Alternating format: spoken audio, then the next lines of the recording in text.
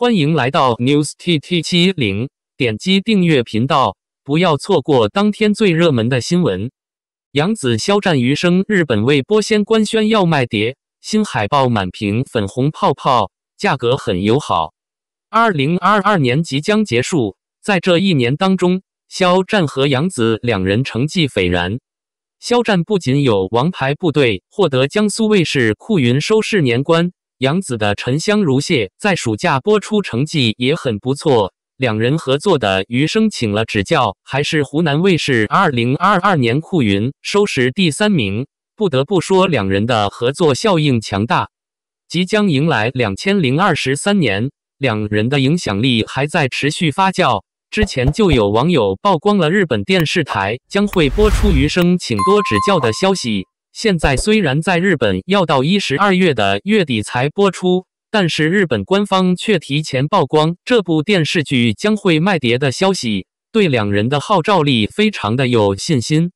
根据官方的消息来看，这次日本方面将会在3月3日对《余生请多指教》的碟片进行发售，价格也很友好，15400日元的发售价，相信很多收藏者会很想要入手，而且很多两人的受众群体都能够支持。之前一户一卫的氛围在中国国内逐渐的展开，现在这部电视剧又即将在日本播出，相信顾卫又会受到更多人的喜爱。这次官方还特别曝光了新的宣传海报，海报当中粉红泡泡满屏，一看就非常的甜蜜，也非常符合这部电视剧的氛围。期待该剧在日本播出以后受到更多人的喜爱。不知道大家是否已经发现，在日本海报上面，官方把微博、猫眼、WETV 以及 V 榜等等成绩也罗列上去，足见大家对这些榜单的成绩非常看重。肖战的玉骨遥即将和大家见面，你们准备好了吗？读者朋友们，你们会支持《余生请多指教》的碟片吗？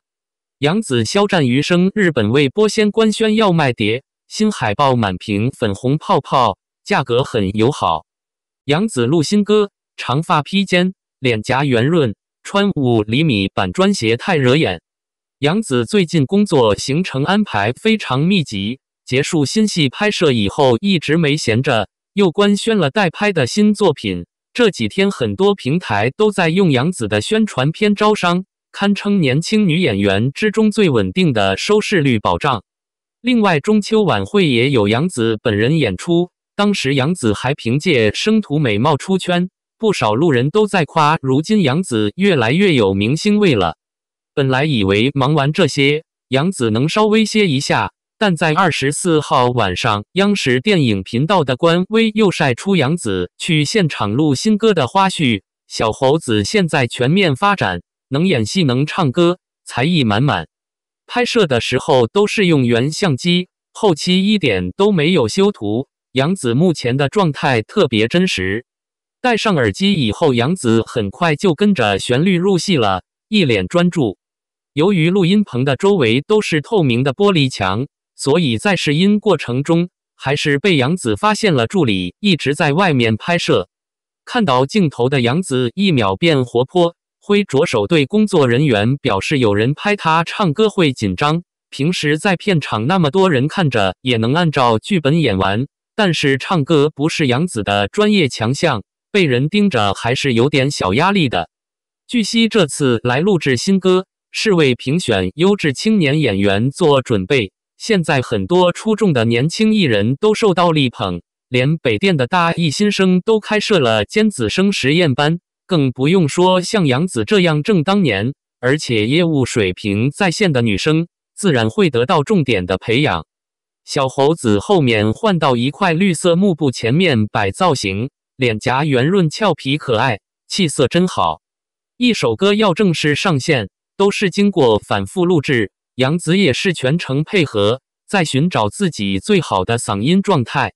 既然不让从前面拍照，助理很机灵，直接跑到杨紫身后继续记录。画面里杨紫已经长发披肩，比之前的清爽短发更显文静，有点甜美了。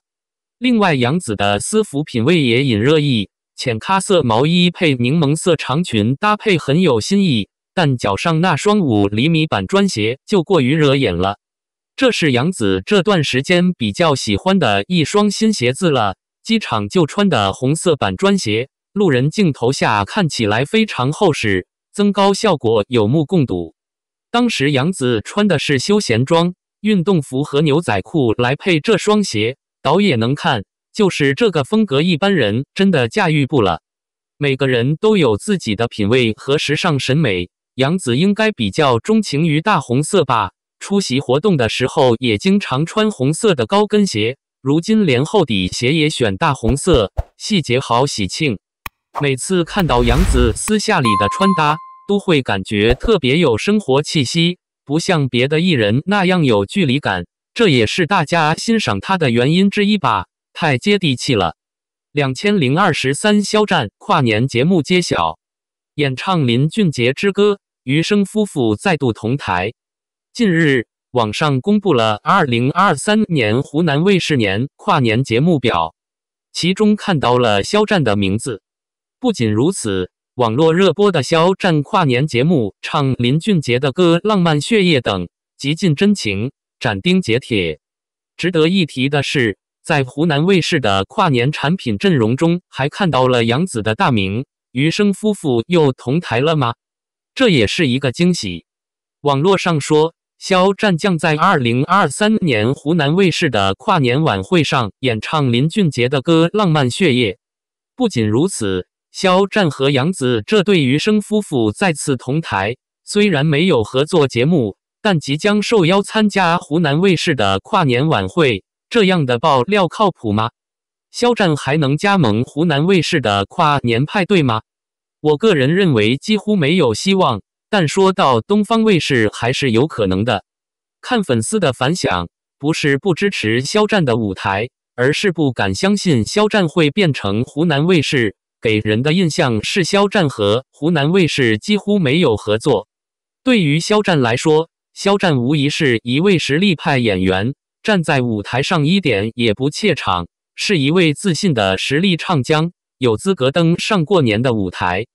总之，持续引起关注，这已经是12月了。无论如何，肖战的舞台都会被官宣。与此同时，肖战参演的话剧《如梦之梦》开幕，北京站如期举行。肖战在演出中顺利，注意个人防护，不可掉以轻心。感谢您观看视频。